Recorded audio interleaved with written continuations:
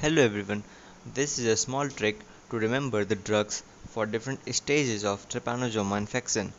Now, trypanosoma causes sleeping sickness, and there are two species of trypanosoma.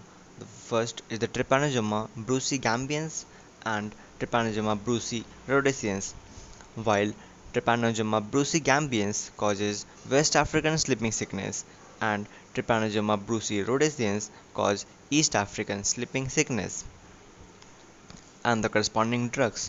So, how to remember them? Now, notice the word highlighted. In Trypanosoma brucigambins, I have highlighted gambians, which you can correlate with gambling. Now, gambling is a play which is usually done in the Western countries.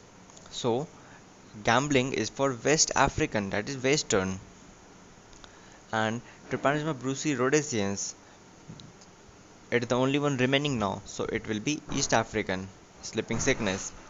Now the drugs.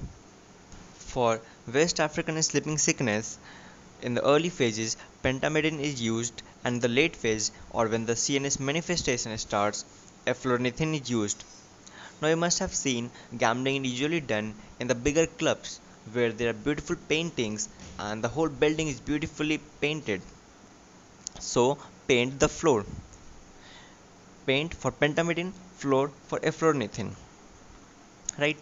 And for the East African, for Rhodesians, you can correlate with the word ride, like riding a car or a vehicle. When you usually ride a car, you hum a song along with it.